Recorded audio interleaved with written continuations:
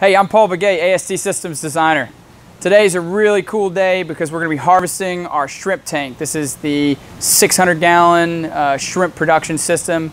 We started with PL20s, post-larval 20 days.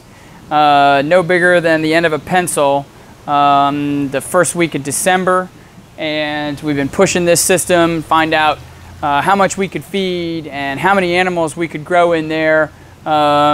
Right now, with the heat in New Orleans and the shrimp as big as they are, it's time to harvest. So the last step in all this is going to be the Cajun challenge, where we actually find out how these things taste. All right, so we're going to be doing that on our end here at AST.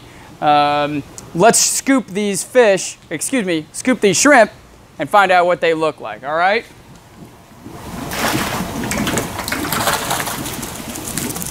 Oh yeah, look at that.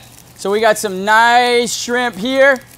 These are, we calculated 28 shrimp to a pound. So these are gonna be your medium to large shrimp that you get in the grocery store. Real nice. So we're gonna dump these right on this ice right now.